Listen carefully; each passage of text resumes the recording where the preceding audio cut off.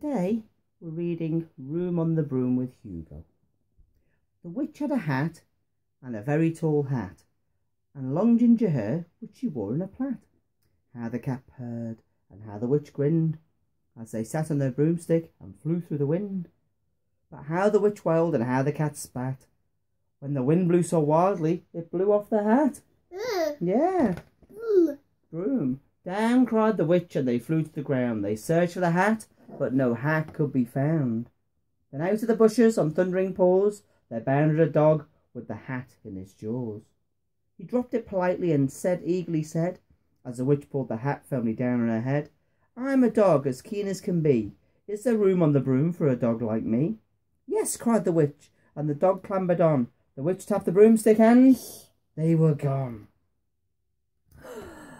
Over the fields and the forest they flew. The dog wagged its tail and the stormy wind blew. The witch laughed out loud and held on to her hat, but away blew the bow from her long ginger plait. Did she lose the bow? Yeah, down cried the witch, and they flew to the ground. They searched for the bow, but no bow could be found.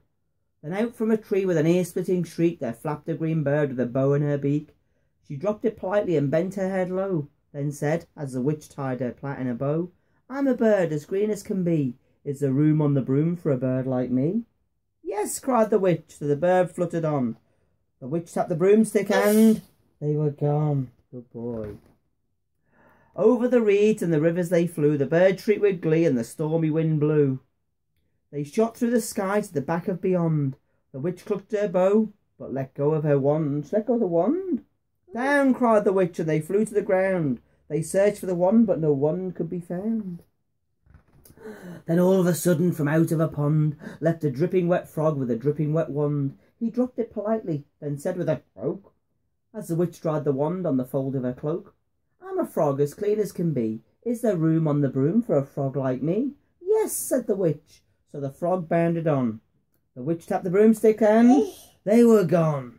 Over the moors and the mountains they flew. The frog jumped for joy and the broom snapped in two. Down fell the cat and the dog and the frog. Down they went tumbling into a bog. The witch's half broomstick flew into a cloud, and the witch heard a roar that was scary and loud. "I'm a dragon as mean as can be, and I'm planning to have witch and chips for my tea." "No," cried the witch, flying higher and higher. The dragon flew after her, breathing out fire. "Help!" cried the witch, flying down to the ground. She looked all around, but no help could be found. The dragon drew nearer, licking his lips, said, "Maybe this once I'll have witch without chips." But just as he planned to begin on his feast, from out of a ditch rose a horrible beast. It was tall, dark and sticky, and feathered and furred. It had 4 frightful heads, and it had wings like a bird. And its terrible voice, when it started to speak, was a yowl and a growl and a croak and a shriek. It dripped and it squelched, and it strode from the ditch. And it said to the dragon, "Buzz off, that's my witch." Wow. The dragon drew back and he started to shake. "I'm sorry," he spluttered, "I made a mistake. It's nice to have met you, but now I must fly." And he spread out his wings and was off through the sky. Then down flew the bird, and down jumped the frog, and down climbed the cat, and phew, said the dog. "And thank you, oh thank you," the grateful witch cried. "Without you I'd be on that dragon's inside." Oh dear me. Then she filled up her cauldron and said with a grin, "Find something, everyone, throw something in." So the frog found a lily, the cat found a cone, the bird found a twig, and the dog found a bone. They drew them all in, and the witch stirred them well, and while she was stirring she muttered a spell. What are you going to say? Iggity, ziggity, zaggity, zoom!